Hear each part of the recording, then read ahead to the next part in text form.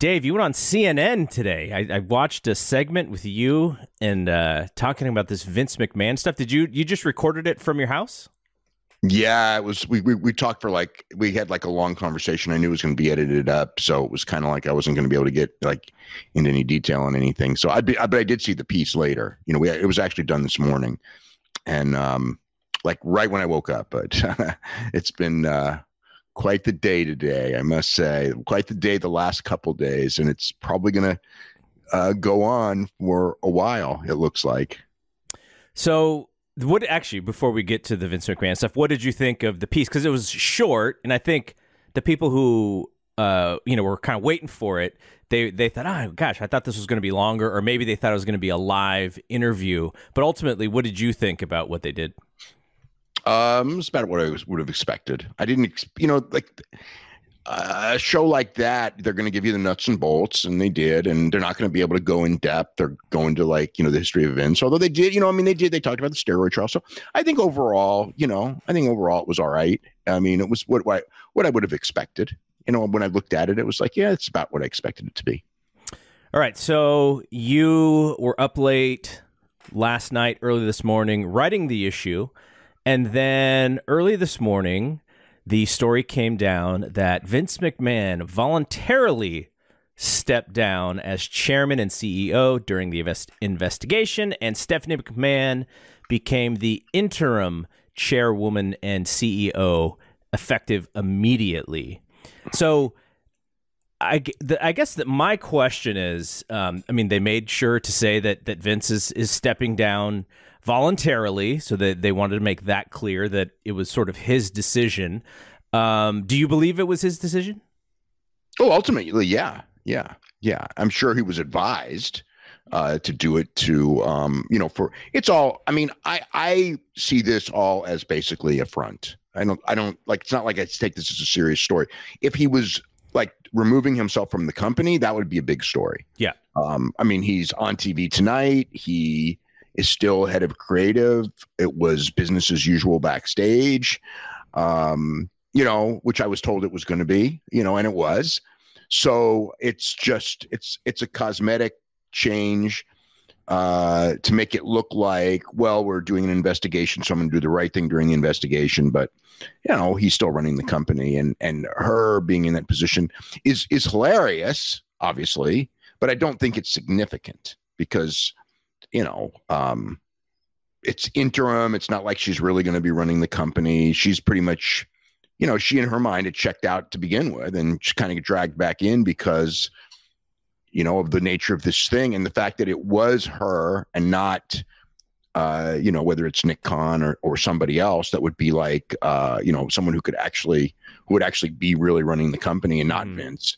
At that point, of course, then I would think that was a pretty big deal. Right now, I just think it's just something for the public to make it look like we're taking the investigation seriously, and Vince is doing the right thing for the public. I don't. So, when I was very surprised it was Stephanie, but then after thinking about it, I wasn't at all, because it was of course, that's who it's going to be. Okay, but don't they think that others will sort of put two and two together like that? They made it very apparent. And I was going to ask you, because that's immediately what I thought was, oh, he's just sort of a cell phone call away or whatever if he's outside of the building.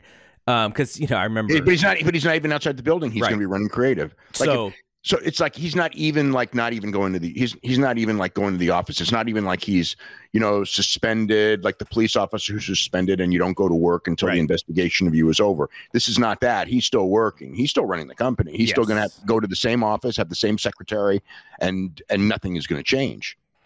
Okay, so you wrote in your story, one person with extensive knowledge of that aspect of the story said they believe Stephanie McMahon being buried was a preemptive move to preserve the stock price. Now, we had been talking about, Stephanie leaving and then them sort of being negative about her in a previous world. That was, you're going to be fired if you talk poorly about Stephanie. Yeah. And then now, so do you think that this was all sort of a ploy? This was a storyline that they created so that the stock wouldn't take a hit.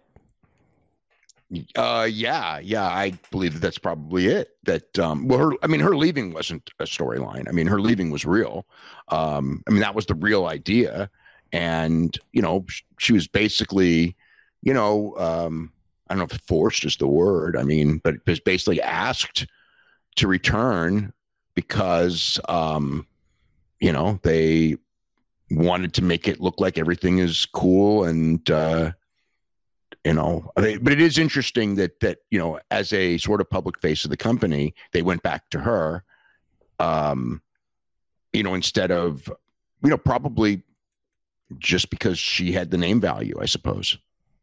Yeah, to the public face, the folks who really understand that world know who Nick Khan is, and they respect what he does. Like I listen to podcasts about.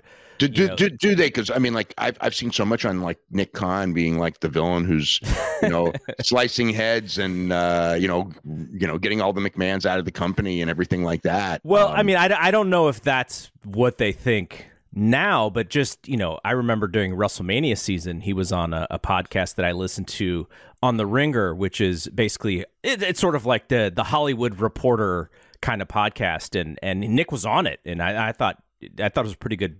That was a pretty good show, though. He did state some of the WWE normal lines about attendance and stuff, but ultimately, I think that he's very much respected in that world because of where he came from. The world he came from, he's very respected. Yeah. So, yes. But to the folks who really don't know about that world, I guess Stephanie McMahon is the right person to put in that position so that it sounds like. Things are, or that you have a plan B or something, even though that maybe plan B isn't necessary because they're not being truthful.